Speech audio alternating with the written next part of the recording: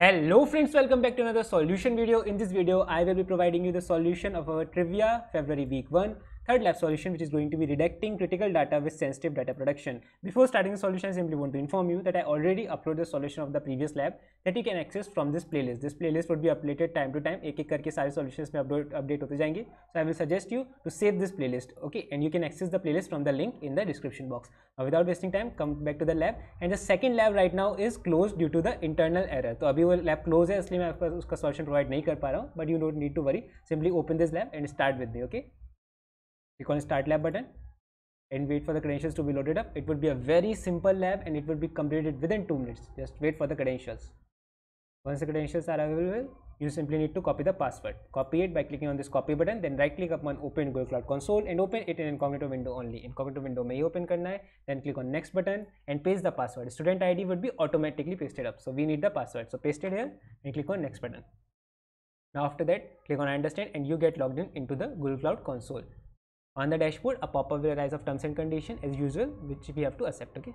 So wait for a couple of seconds. The dashboard is loaded. The pop-up will arise here. This is the pop-up. Accept it. Click on agree and continue.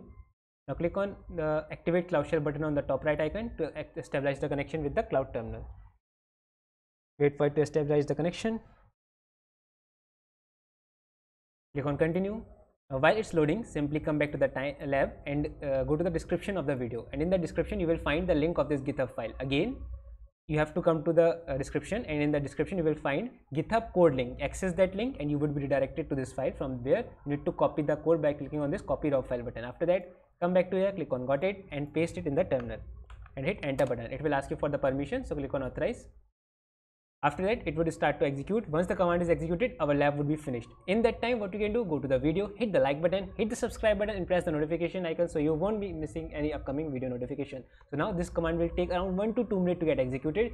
As soon as this command is executed, our lab would be finished. So wait kar lete hain. So now our command is executed. You can see the congratulations message here. So we can simply come back to the lab and click on task number 1 from the right panel and scroll down, and one by one we will get the green tick for all the check my progress. So click on this, you will get the green tick here.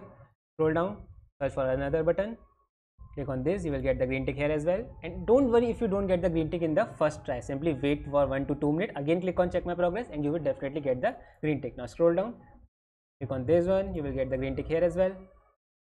Now scroll down, coming to the last task, task number 4, click on this check my progress and you will get the green tick here as well. Once you get the green tick for all the check my progress, your lab is completed. Now you can complete the lab.